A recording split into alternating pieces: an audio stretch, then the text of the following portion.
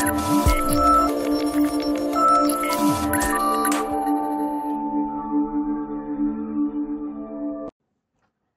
friends, welcome back to our channel. In today's session, we'll see how to install the DB browser for SQLite. So this DB browser is a tool for interacting with the SQLite databases, and by using this environment, so we can execute the SQL queries. So first let us download it and then we can install that. So first go to the google.com and type SQLite DB browser download. So go to the first link, and here we will be getting the 4 links. One is a standard installer for 32-bit, .zip for 32-bit, 64-bit, and .zip for 64. So you can select the third one. So because here my system is a 64-bit operating system, so I will select the third one. So how to check where the this 32-bit or 64-bit?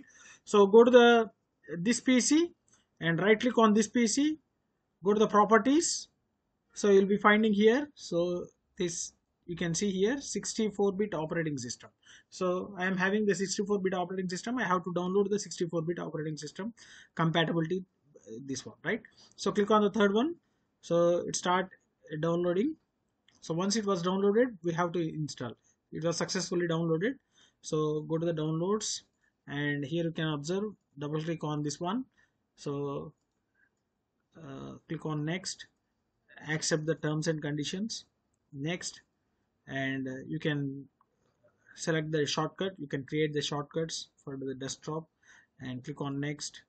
See, this is the location where this SQLite is being installed, so I am not changing this one, let it be default.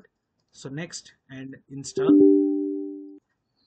so that it will install the DB browser. So once it was completed, you'll be getting this dialog box that click finish button to exit the setup wizard, and thank you for installing the DB browser. So click on finish, and on the desktop you can observe the DB browser SQLite. So here you can observe here. So double click on this one, so automatically the DB browser will be opened. Here you can simply execute the SQL queries. So you can create the table, delete the rows, okay, alter the table, update the table, okay, anything, all the SQL queries can be executed in here, right? So if you want to create a database, simply click on this new database. So give the name for the database. So I'll give Saradhi, right? So Saradhi, I will save this one on the desktop. So Saradhi, save, right? And next, it was a prompting for the table. So I'll create some employee table. So table name, so give the table name. So I'll give the table name as employee, right? And here you can add the fields. The first field is emp name, so which is of text data type, and it should not be null, and it must, and this is a primary key and unique, right? So if you want to add more, simply go with this one. So I will go with the employee ID, so which is an integer, and it should not be null, and a primary key, right? And add some employee salary, right? Salary is also, we can give the integer, so it should not be null, and just click on here, okay. So you can see employee, the table was created now, okay, table was created. So if you want to add the data, simply go here and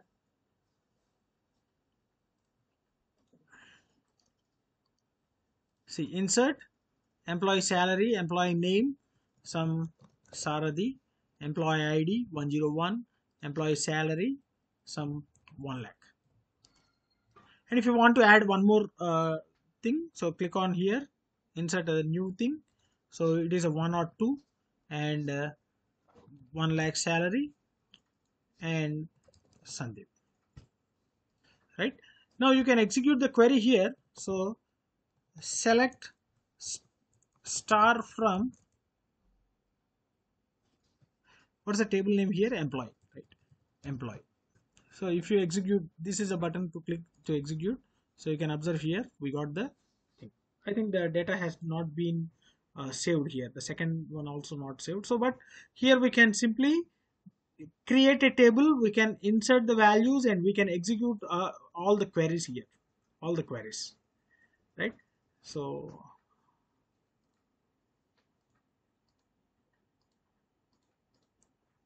see, here we are having some 1101, and the salary will give a 1 lakh here, and 1,20,000 here, 1,30,000 here, or 1,25,000 here,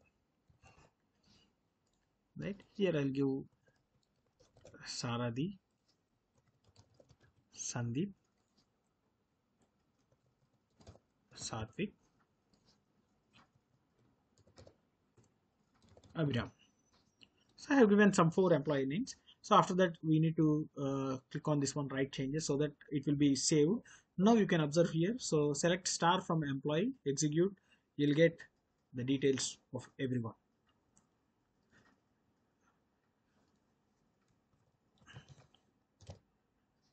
So I think the database is Saradhi, so it was not taking. So I'll give some Rajesh. So write changes. So go to the execute SQL and select this one. Click on here. So we will get the table here, right? So you can execute the queries in this tab, execute SQL, and edit the programs. And this is the browse data. So here we can insert the table by clicking on this one. So you can see insert a new record in the current table. By just clicking on this one, we can insert the new records. And this is a database structure. So this is an employee. So the database is saradhi.db. You can observe here in the menu bar. Sorry, in the title bar, you will be having this one, saradhi.db. So here we are having some create table. And if you want to create one more table, so simply go with this another one.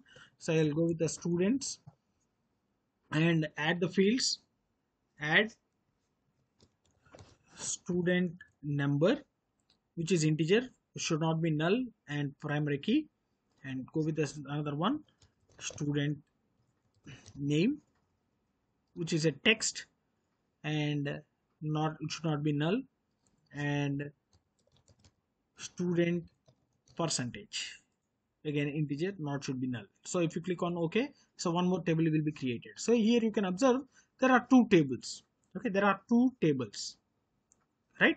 So 2 tables under saradhi.db, right? If you want to add records here, so go to the browse data. Here you need to select the table in which you want to add, so whether it is employee or students. If you go to the students, this is a blank table, right? So till now we have not recorded any table, we have not inserted any records, so it was blank. And here you need to select the table, and you can apply this one options, that means how to insert the tables.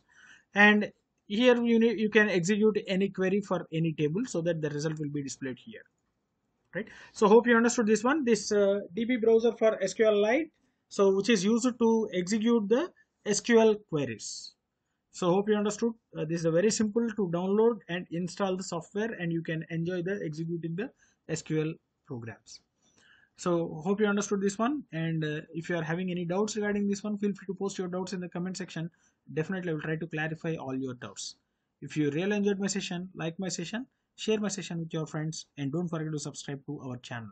Thanks for watching. Thank you very much.